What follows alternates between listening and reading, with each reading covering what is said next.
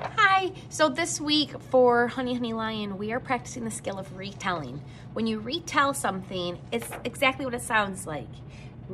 You retell the story, it just means that you're telling it again. So if you've read a book, if you retell it, just means that you say all the things that happened in the book.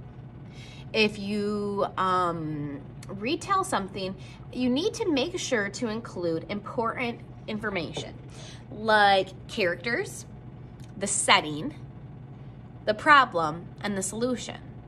Now, when I do retelling, I like to do a trick like this. I use my hand, and when I use my hand, it helps me. I can do this with reading and in writing, but I can use my hand to help me with retelling.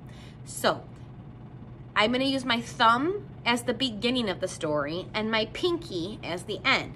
So these three fingers in the middle, those are all the stuff that happens in the middle of the story.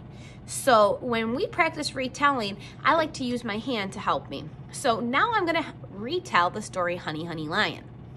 So at the beginning of the story, Honey Badger ate all the honey and didn't give any honey to Honey Guide.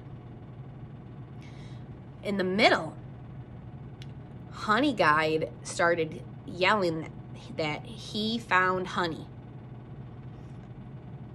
Honey Badger ran a really, really long way until he peeked under a tree.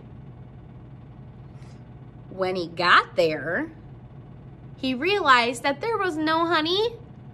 There was a lion.